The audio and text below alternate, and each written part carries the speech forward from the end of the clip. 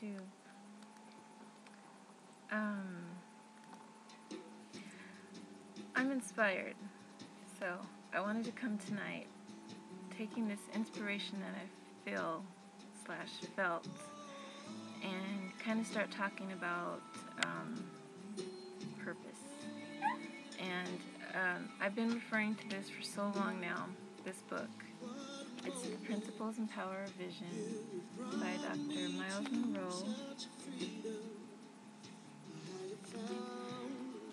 And the reason I'm going to talk about it tonight is because I'm just super inspired. I just came from a women's empowerment banquet, and it was put on by my Sunday school teacher. I'm taking a women's Sunday school class, which we only have 3 weeks left. And it's heartbreaking because it's been so good. And I'm trying not to cry right now. Because when God calls you to something, it's not of you, it's not of yourself. It's not, He uses you as the vessel. But we offer God so many excuses as to why we can't do what He called us to do. And especially when He calls us to a task that is bigger than ourselves, if we can't see how it can be done or how it can be provided for or financed for or who can help us with it or what resources can be used, or we look at all the inadequacies within ourselves and we don't trust Him to perform His word, we brush those dreams aside and try not to cry. I can tell you, I almost lost my life in 2006 in a car accident. I was involved in a terrible car accident where for a moment I really believe I was out of here. I was in my car, but I think I was out of myself because for a moment time it was as if it froze and I was told that it was not my time, and as soon as I was told I was going to be okay and that it was not my time, and as soon as I heard these words, it was not my time started again, and I could feel myself in the car spinning, and the car came to a stop, and I saw smoke, and I could smell smoke, and I saw dust and so forth, and a couple people ran up to my car to ask if I was okay. And my life has never been the same from that point forward, but it's like it made me realize that God could have taken me that day, but He didn't take me because there was work for me to do, and it was work that He saw in me before the foundation of the world.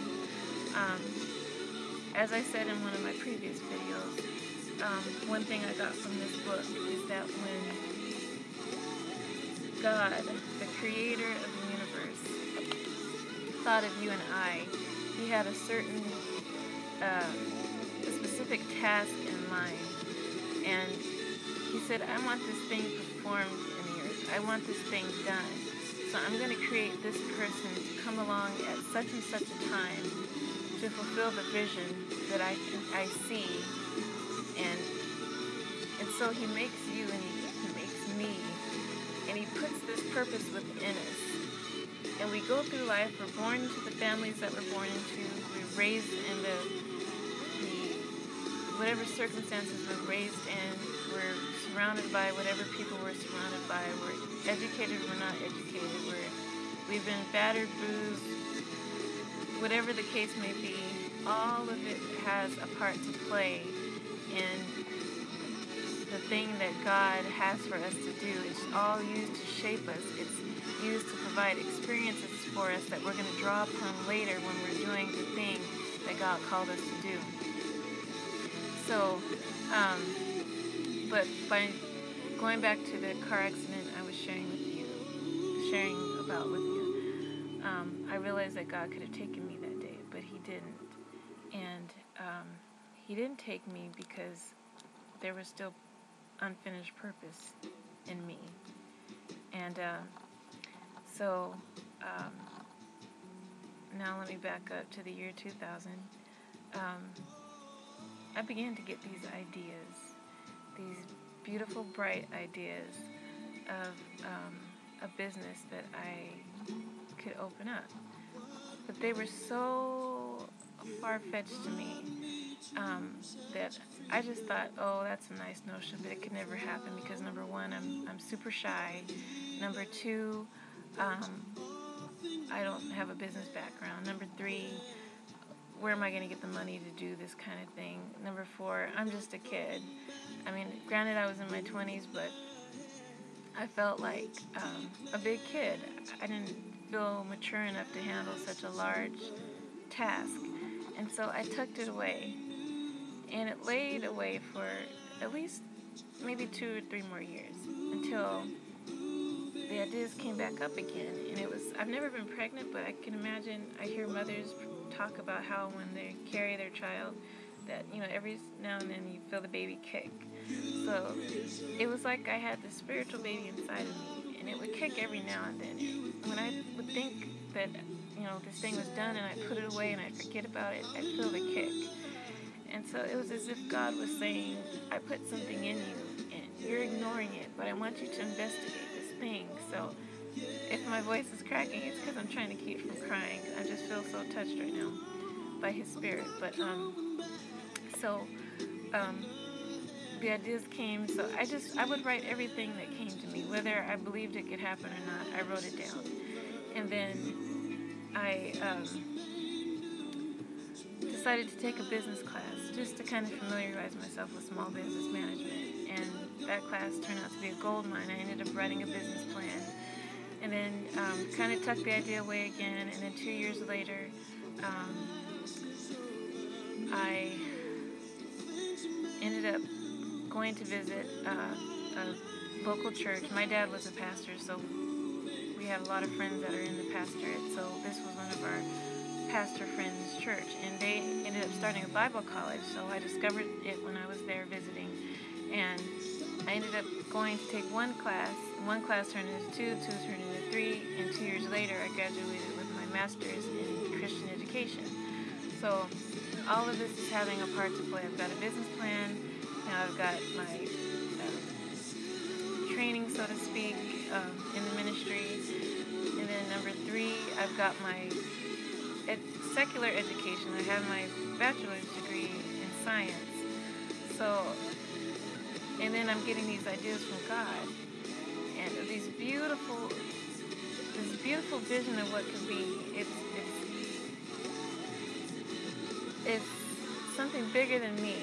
And that's why it laid away for so long. But then one day, after all of the Bible college, the small business class, the idea came to me to write this thing out as if money were no object, as if you had all the help and resources that you needed. And that's what I began to do. And I've been doing that for about 2 years now.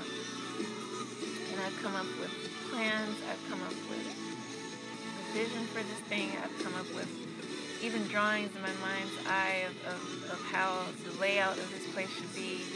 And would you know that God brought me in contact with multimillionaires who are Christian business people who are kingdom-minded. And when I shared my vision with them, immediately they caught on to it. And they want to help me in whatever way they can. They've already put me in contact with people who are doing what I want to do. And it's like, God, you saw this before I ever could. And that's what vision is. It's seeing in your mind's eye what doesn't yet exist, but what could be. And God sees that. God is way ahead of you people. He's way ahead of me. So if He's telling you to come on and walk this way, step out of the boat, it's for a reason, because He's telling you that He's not going to let you sink. He's going to carry you through to the fulfilling of your purpose. And this is just the tip of the iceberg with this whole purpose vision thing. And I'm sorry if I rambled tonight. I'm sorry if my thoughts weren't as connected as maybe I would like for them to have been, but I was just kind of speaking from my heart, just what was coming to my heart. And I'll probably come back and do some more taping, maybe tonight, I don't know. But the song I was playing was Israel Moving Forward. They were playing that at the banquet tonight, and it just touched my heart so much. I'm just letting those words marinate, so I'm probably going to play it 1,000 more times tonight before I go to bed, but I may come back and do some more videos after this tonight. But Thanks for listening, and stay tuned for next time.